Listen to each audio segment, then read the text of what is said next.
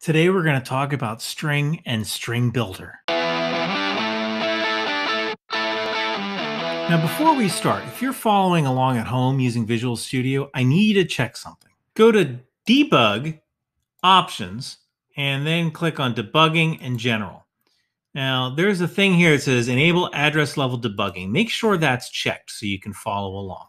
This enables the memory window, which we're going to use pretty darn extensively. So let's talk about strings. Once you're in an interview, you're going to be asked about the difference between string and StringBuilder.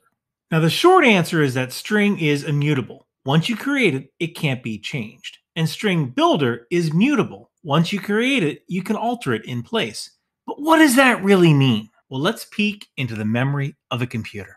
Now, if you've ever seen the movie Annihilation, you know there's a character named Cain. He was one of the soldiers sent into the Shimmer. So I created a string called Cain, and I gave it the name myString. Now this right here is a memory window. You can actually look at your memory as you debug a program. Now if you try to find the memory location by scrolling up and down, you're not going to find it. If the memory on a 16 gigabyte computer were laid out in the real world and each byte was a meter square, you'd have roughly half the size of Rhode Island to search. So you're dealing with a lot of memory. Luckily, there's a search function. So I'm going to search for the variable name myString. As you can see right here, there's Cain. Now let's write a function that replaces the K in Cain with a C. So I'm going to drop this function in here. myString replace K with C. Let's see what happens. Okay, we're at the memory location, and there's Cain. Now, let's replace K with C. Watch what happens. You see this? Cain wasn't actually replaced.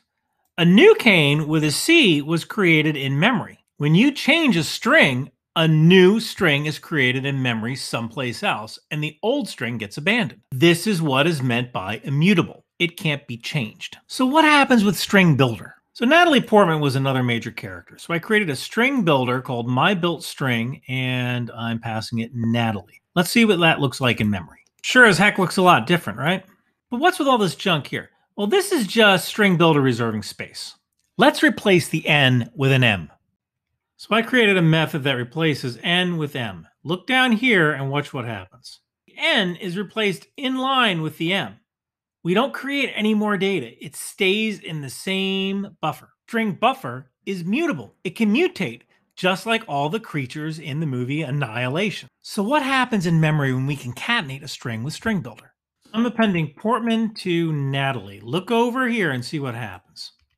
Portman is appended to Natalie in line. Nothing new is created. So why is this important? Well, if you're processing large chunks of text and you're using string, the computer is constantly going to be finding new areas to put your strings. That can eat up cycles. So StringBuilder might be the way to go because you're doing all the processing in the same memory location. In the real world, don't overthink this and try to optimize your code too much. .NET is pretty forgiving. But in an interview, small strings are fine with string. Large strings need StringBuilder. So here's how I remember this. String kind of rhymes with im, as in immutable. StringBuilder is like the thriller Annihilation, which had a lot of mutations. So StringBuilder is mutable. Good luck on your next interview.